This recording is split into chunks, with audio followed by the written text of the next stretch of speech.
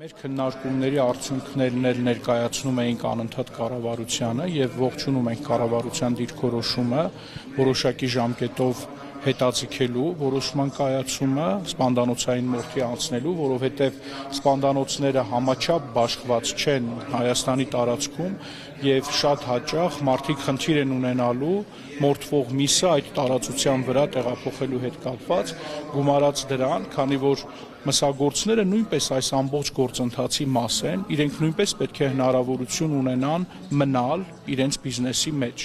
Եվ այդ պատճառով մինչև փետրվարի 6-ը կառավարությունը կներկայացնի աջակցման գործիքներ, որով մսագործները կկարողանան իրենք հիմնել իրենց փոքր սպանդանոցները կամ շարժական սպանդանոցները, եւ մենք կունենանք ավելի մրցակցային իրավիճակ, մենք կունենանք տասնյակ կամ հարյուրավոր ընկերություններ, ովքեր մասնակցում են այս գործընթացին, որը նաև կնպաստի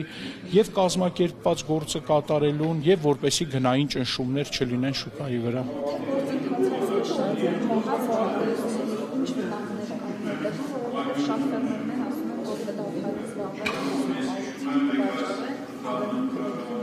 Մենք ֆերմերներին էլ պետք է բաժանենք մի քանի խմբի, կան փոքր անասնապահությամբ զբաղվող փոքր գյուղացիական տնտեսություններ, ովքեր ունեն ենթադրենք մինչև 10 գլուխ անասուն։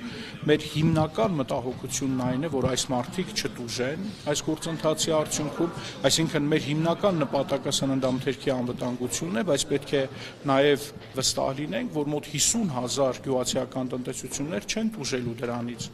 Այն նախագիծը, որը կառավարությունը կներկայացնի աջակցության, հենց դրան է միտված լինելու եւ մյուս տարբերակում մենք պետք է նաեւ հետևենք ինչպիսին է մեծ ֆերմերների վարքագիծը, մեծ ֆերմերները ավելի շատ հակված են իրենց սպանդանոցը կառուցելու, իրենց սեփական սպանդանոցը, որտեղ իրենց անասունների մորթիկ իրականացնեն։ Կարապետյան հիմա Հայաստանի եւ Բարգավաճի կողմից իշխող ուժերի նկատմամբ եւ երկուստ է կարելի ասել ճակերտավոր փոխհրաձգությունը դուք ինչպես եք գնահատում, երբ խոսվում էր որ նոր որակի խորհրդարան է լինելու, հիմա տեսնում ենք որ երբեմն իրավիճակը այսպես շատ է դուրս գալիս հնարավոր սահմաններից, քաղաքական բանավեճի, դուք ինչ տեսակետ ունեք սրա շուրջ։ Ես շատ եմ ցավում այդ իրավիճակի հետ կապված։ Եթե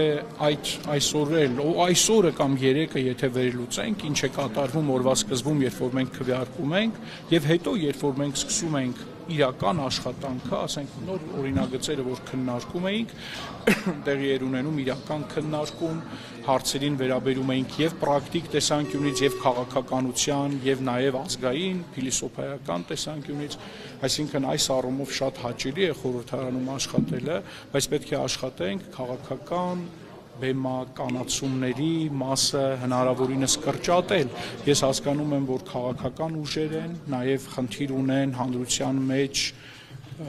երևալու եւ հնարավոր է եւ կազմակերպեն նմանօրինակ իրավիճակներ, բայց ես հուսով եմ, որ դրանց թիվը եւ դրանց ուժը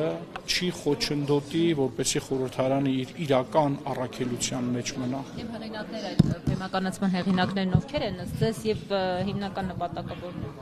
Հաճախ դա տեղի է ունենում սպոնտան, ուղղակի մարդիկ չեն կարողանում զսպել իրենց էմոցիաները տարբեր թեմաների քննարկման ժամանակ։